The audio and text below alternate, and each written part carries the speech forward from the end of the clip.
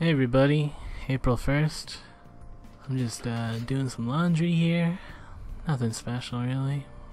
Got the mail. Some from Legend 3D.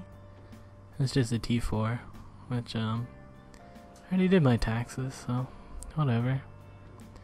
Went to Freshco and I picked up some food.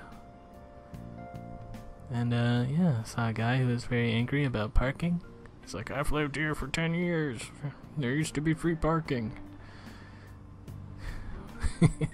Some people. So yeah, laundry again. Forgot to film me taking it out because I was charging my phone. In preparation to do some Uber. And yeah, kind of just waited around for like 15 minutes. Didn't get any delivery notification things. I'm just standing here. Figure I guess I'll just do it later. So I just went offline and played some video games, which you guys really want to see that. And then went online at like 11 and got a trip request within like a minute to New Sky. It was a pretty easy trip, just delivered to some house. They met me outside. Then I went over to Mr. K burger place, and the guy tells me it'll be 5 minutes. And it's whatever. I'll just play some games. And then like 15 minutes go by. I'm like, alright, come on. What is taking so long? And then now it's like 20 minutes.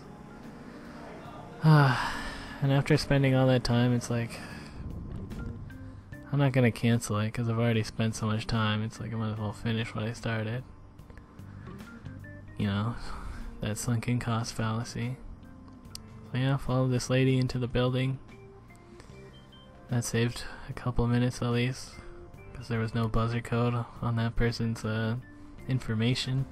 And yeah, the second part of this delivery is completely opposite direction into this neighborhood that's all dark. Can barely see what place I'm actually delivering to and all that. That was like 50 minutes only for $13. But yeah, I'm hoping that was just an anomaly, but I wound up waiting for like 10 minutes in the next McDonald's. There's like 6 other Uber people also waiting, but I don't know. Went pretty smooth as well. Person met me outside. I'm riding next to the Cadbury factory. That'd be a neat place to go into. I always hope that they'll have that open for Open Doors Toronto.